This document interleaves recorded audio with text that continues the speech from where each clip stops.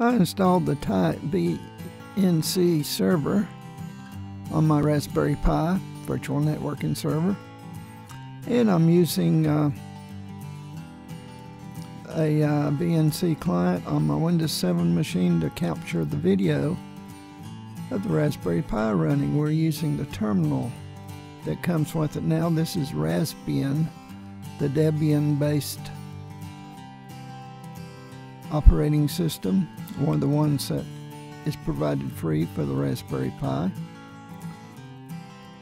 And this is Emacs. I've used Emacs for years as an editor. Emacs is a way of life. I wrote a book about it back in the 90s. And I use Emacs on a daily basis in maintaining the various servers I have here. So it was natural that one of the first things I installed on my Raspberry Pi, I have the B series by the way, is of course Emacs. And it works really well.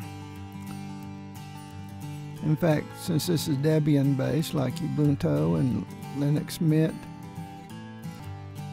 almost all of the programs I've tried that I use on a daily basis run fine on the little Raspberry Pi. Opening the Pi Store now just to show you that I'm on the network, and of course this is going out on the internet. Pull this information out, or in rather. And there we go. And I'll expand it out. There's all sorts of stuff available for the Raspberry Pi and all sorts of things you can do with it. It's an amazing, very powerful little credit card sized computer. And those are some of the things I suggest. Here, the viewer crisis. This is my Windows 7 machine. Timmy's Brains, a science fiction story I wrote that I'm trying to sell right now. I do sell science fiction stories.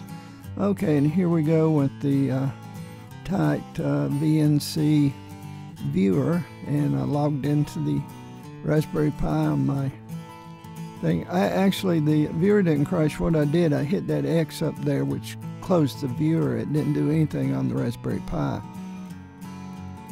Wasn't watching what I was doing. So here I'm trying to figure out now. I figured out that I need to use that menu.